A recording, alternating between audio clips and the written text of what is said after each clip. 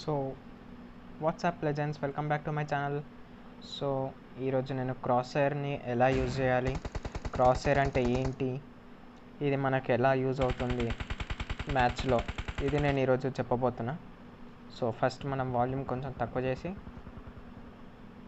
గేమ్లోకి వెళ్ళిపోదాం. So let's begin.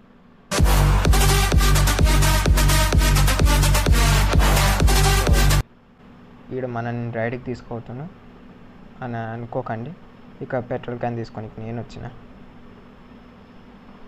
So first క్రాస్హెయిర్ అంటే ఈ మధ్యలో ఏదైతే డాట్ ఉందో దీన్ని క్రాస్హెయిర్ అంటారు. మనం గన్ ఎక్విప్ చేసినప్పుడు ప్లస్ సింబల్లో వస్తుంది, మనం వాక్ చేసినప్పుడు కొంచెం ఎలాబరేట్ అవుతుంది, అండ్ షార్ట్ గన్స్కి ఏమో సర్కిల్ షేప్లో ఉంటుంది. ఇది బ్లూ కలర్ది. So first fuel can equip చేస్తా, ఎందుకో నేను తర్వాత చెప్తాను మీకు, అప్పటిదాకా మీరు చూడండి వీడియో. సో నిన్నటి ఎపిసోడ్లో నేను మీకు ప్రూఫ్ ఏం చూపించలేదు. వై? బికాస్ ఈరోజు చూపిస్తా ఆ ప్రూఫ్ ఏంది. 2 వీడియోస్కి కలిపి ఒక ప్రూఫ్ చూపిస్తాను నేను. సో దానివల్ల మీకు ఈజీగా అర్థమవుతుంది నేను చెప్పే టిప్స్ ట్రిక్స్ అన్నీ. సో ఇవి మీరు టిప్స్ అండ్ ట్రిక్స్ అలా లేవు, ఇవి జస్ట్ లైక్ గైడెన్స్లా ఉంది అని అంటే నేను టిప్స్ కూడా చెప్తా ఇందులోనే. ఇది జస్ట్ ఓన్లీ గైడెన్స్ కాదు, ట్రిక్స్ కూడా. సో దానికోసం కొంచెం మీరు ఓపికతోటి వీడియోని అంతా చూడండి, అప్పుడే మీకు అర్థమవుతుంది. సో ఈ క్రాస్హెయిర్ ఎప్పుడైతే ఎలాబరేట్ అవుతుందో దాని అర్థం ఏంటంటే, ఇది ఇప్పుడు ఈ 4 ఎడ్జెస్ ఉన్నాయి కదా, ఈ 4 ఎడ్జెస్ లోపలనే బుల్లెట్స్ అన్నీ స్ప్రే అవుతాయి. అంటే బుల్లెట్స్ అన్నీ ఆ 4 ఎడ్జెస్ లోపలనే ఎనిమి ఉంటే ఎనిమికి ఆ యాంగిల్లో తాకుతుంది. ఈజీగా అర్థం కావాలంటే ఇప్పుడు ఈడ బిఆర్డిఎం ఉంది. సో బిఆర్డిఎం నేను ఒక 20-30 మీటర్స్ దూరంలో పెట్టుకుంటా అనుకోండి, 30 మీటర్స్ ఉంది. సో ఇప్పుడు నేను ఇది ఏదైతే ప్లస్ ఉందో ఓన్లీ దీన్ని యూజ్ చేసి నేను ఫైర్ చేస్తాను. చూడండి,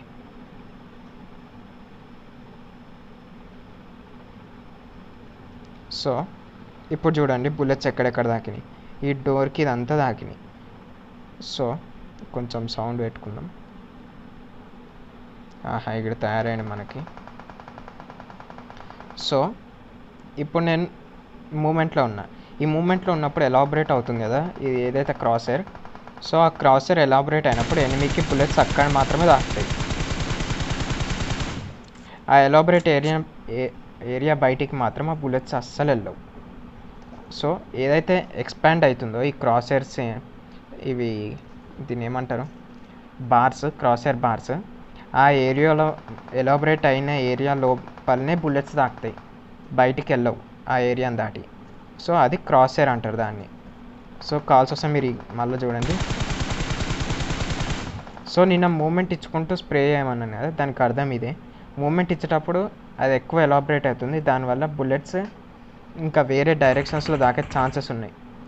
ఎలా అంటే ఒక్కొక్కసారి అన్ఫార్చునేట్లీ ఎనిమి హెడ్కి తాకుతాయి, వాడికి అది అన్ఫార్చునేట్ అవుతుంది కానీ మనకు అది ప్లస్ పాయింట్ అవుతుంది.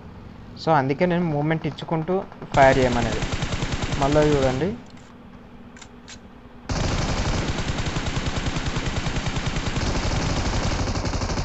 ఇది రిఫ్లెక్సెస్.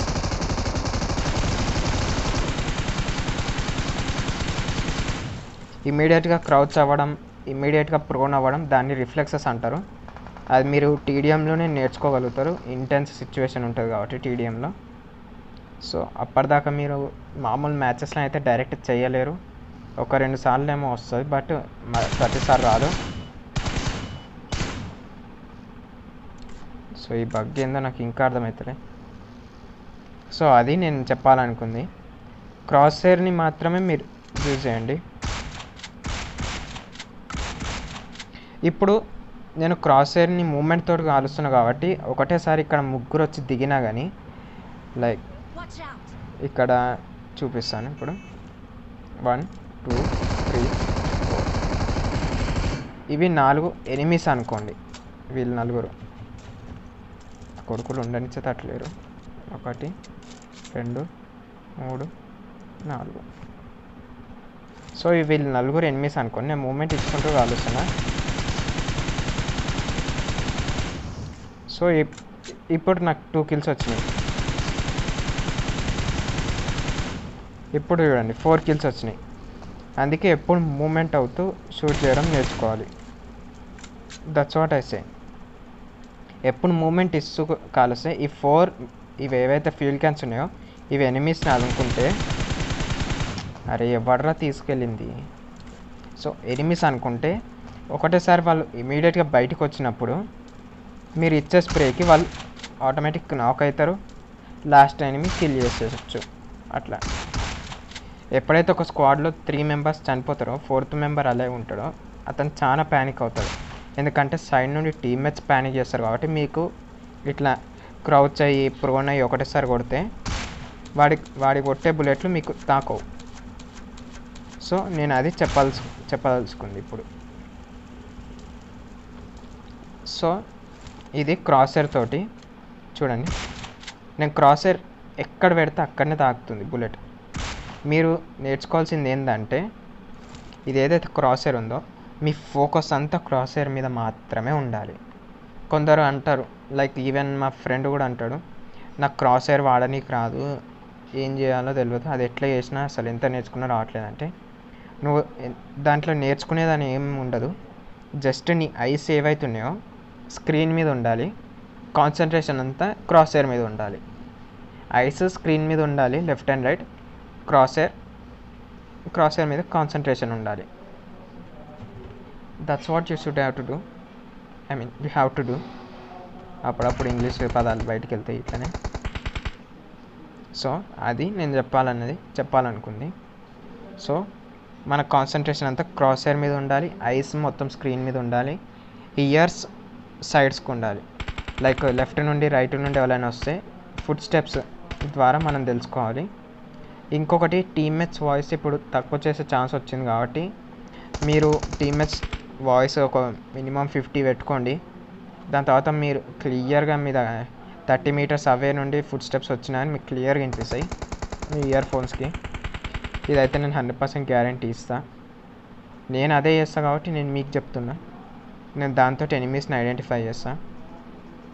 సో ఇది క్రాసర్. ఇప్పుడు స్కోపిన్ ఎప్పుడు 40-50 మీటర్స్ అవే ఉంటే డిస్టెన్స్ ఎనిమికి మనకి అప్పుడు యూజ్ చేయండి స్కోపిన్. అప్పటిదాకా స్కోపిన్ యూజ్ చేయకండి. 30 మీటర్స్ లోపల మనం మేనేజ్ చేయగలుగుతాం క్రాసర్ తోటి. ఈవెన్ 40-50 కూడా మేనేజ్ చేయగలుగుతాం. But in some rare situations మనం స్కోపిన్ ఓపెన్ చేయాల్సి వస్తుంది, లైక్ ఇట్లా.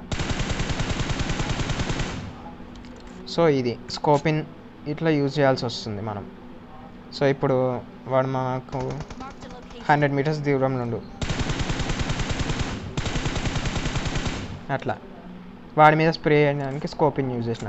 అంతే క్రాసర్ తోటి అంత దూరం స్ప్రే పోతుంది బట్ తాకవు. ఎందుకంటే క్లియర్గా రిజిస్టర్ అవ్వదు మనకి, వాడికి తాకండి. సో ఇప్పుడు ఏం చేయాలంటే 30 మీటర్స్ 30 మీటర్స్ డిస్టెన్స్ లోపల ఎనిమి మనకుంటే జస్ట్ క్రాసర్ యూజ్ చేయండి. పీక్ చేయని అవసరం లేదు. క్రౌచ్ అయ్యి షూట్ చేయండి. అండ్ 30 మీటర్స్ అవే ఉంటే రెడ్ డాట్ కానీ హోలో కానీ యూజ్ చేయండి, లేదంటే 2x అన్న యూజ్ చేసి స్ప్రే చేయండి బుల్లెట్స్.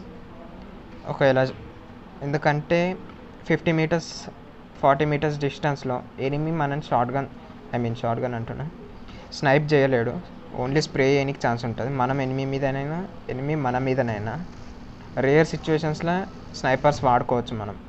అక్కడ రేర్ సిచ్యువేషన్స్లో ఒకవేళ 100 మీటర్స్ అవే ఉండనుకో, వాడు కంపల్సరీ స్నైపర్ ఉంటే స్నైపర్ యూజ్ చేయడానికి ట్రై చేస్తాడు. మన దగ్గర మనం రిస్క్ తీసుకోవాల్సి వస్తుంది ఒకవేళ స్నైపర్ లేకపోతే.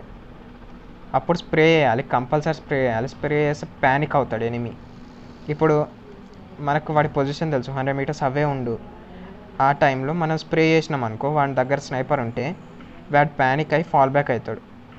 ఆ ప్యానిక్ అయ్యి ఫాల్ బ్యాక్ అయ్యే టైంలో, ఫాల్ బ్యాక్ అంటే వెనకాలకి వెళ్ళే టైంలో మనం షూట్ చేసినాం అనుకో, ఒక 2-3 బుల్లెట్లు వాడిని తాకుతాయి, కొంచెం హెల్త్ తక్కువ అవుతుంది. అప్పుడు ఇమీడియట్గా వాడి మీదకి పుష్ చేసారు అనుకో, వాడి మీదకి వెళ్ళిపోయారు అనుకో, కిల్ వచ్చేస్తుంది మీకు. అట్లా అది నేను చెప్పాలనుకున్నది. సో ఇవి వేయండి మీరు. మీకు కూడా గేమ్ ప్లే మంచిగా అవుతాయి. ఎవ్రీ మ్యాచ్ డిన్నర్ అవుతుంది అని మాత్రం నేను చెప్పలేను, ఎందుకంటే 90% లక్ ఉండాలి, 10% హార్డ్ వర్క్ ఉండాలి నాకు సంబంధించినంతవరకు అయితే. ఎందుకంటే ఈ మధ్య పబ్జి అదే చేస్తుంది, మొత్తం ఎక్కడికక్కడికి లూట్ రెండరింగ్ అదంతా హైలో పెట్టేసింది. రెండరింగ్ నేను దిగినాక గంట సేపటికి అక్కడ గన్ ఉన్నట్టు రెండర్ అవుతుంది.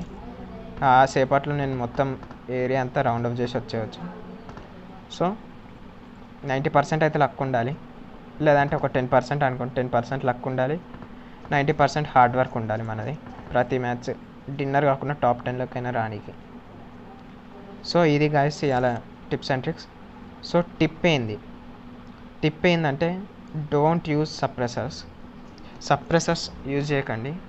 స్నైపర్కి యూజ్ చేస్తా అంటే యూజ్ చేయవచ్చు, బట్ MK14కి మాత్రం అస్సలు సప్రెసర్ యూజ్ చేయకండి. ఎందుకంటే అది బుల్లెట్స్ అంత కంఫర్టబుల్గా వెళ్ళవు బుల్లెట్స్, అండ్ రీకాయిల్ ఉంటుంది. వెపన్ నాయిస్ని ఒక్కటే అది సప్రెస్ చేసేస్తుంది, అంటే వెపన్ నాయిస్ని ఒక్కటే క్లియర్గా వినపడకుండా చేస్తుంది ఎక్కువ దూరం. సో కంపన్సేటర్ ఏం చేస్తుందంటే minus vertical recoil, minus horizontal recoil. నాది కూడా చూడొచ్చు, కంపన్సేటరే యూజ్ చేస్తాను నేను ఎప్పుడన్నా. కంపన్సేటర్ AR దేనికన్నా కంపన్సేటర్ యూజ్ చేస్తాను. సప్రెసర్ స్నైపర్స్కి యూజ్ చేయొచ్చు, బాగుంటుంది. MK14 నాయిస్ ఎక్కువ వస్తుంది, ఫుట్ స్టెప్స్ వినిపించట్లేదంటే అప్పుడు యూజ్ చేయండి సప్రెసర్. బట్ మీరు సోలో అది మీ ఇష్టం ఇక, స్నైపర్ సప్రెసర్ యూజ్ చేస్తారా యూజ్ చేయరా. బట్ AR ఆటోమేటిక్ రైఫల్స్ ఉంటాయి కదా, SMGs, వాటికి మాత్రం కంపన్సేటర్సే వాడండి. బుల్లెట్ స్ప్రెడ్ బాగుంటుంది, అండ్ వర్టికల్ హారిజాంటల్ రీకాయిల్ తక్కువ అవుతుంది. ఎట్లా అంటే ఇప్పుడు స్ప్రే చేస్తున్నా, సో ఇట్లా గన్ పైకి వెళ్తుంది కదా, ఇది కొంచెం తక్కువ ఉంది నాకు నార్మల్ కంటే. ఇప్పుడు చూడండి, ఒక్క నిమిషం, ఇప్పుడు ఆకాశానికి అంటుతుంది. సో కంపన్సేటర్ కొంచెం తక్కువ వేస్తుంది అట్లా.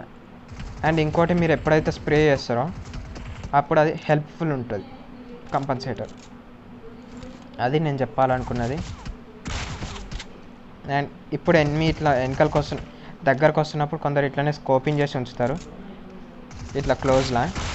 సో అట్లాంటిది చేయకండి, అందుకే క్రాస్ హెయిర్ నేర్చుకోండి. దానివల్ల ఏమవుతుందంటే మీ ఎనిమిని ఈజీగా కొట్టచ్చు, ఇట్లా ఈజీగా కొట్టే ఛాన్స్ ఉంటుంది ఇట్లా. సో అది ఫ్రెండ్స్ ఈరోజు వీడియో. మీకు ఒకవేళ నచ్చినట్టయితే లైక్, షేర్, సబ్స్క్రైబ్ చేయండి. హెల్ప్ఫుల్ అయితే కింద కామెంట్స్లో చెప్పండి ఇంకా దేని మీద వీడియోస్ చేయాలా. రీకాయిల్ మీద కంపల్సరీ వీడియో తీసుకొస్తా. That's it for today, bye.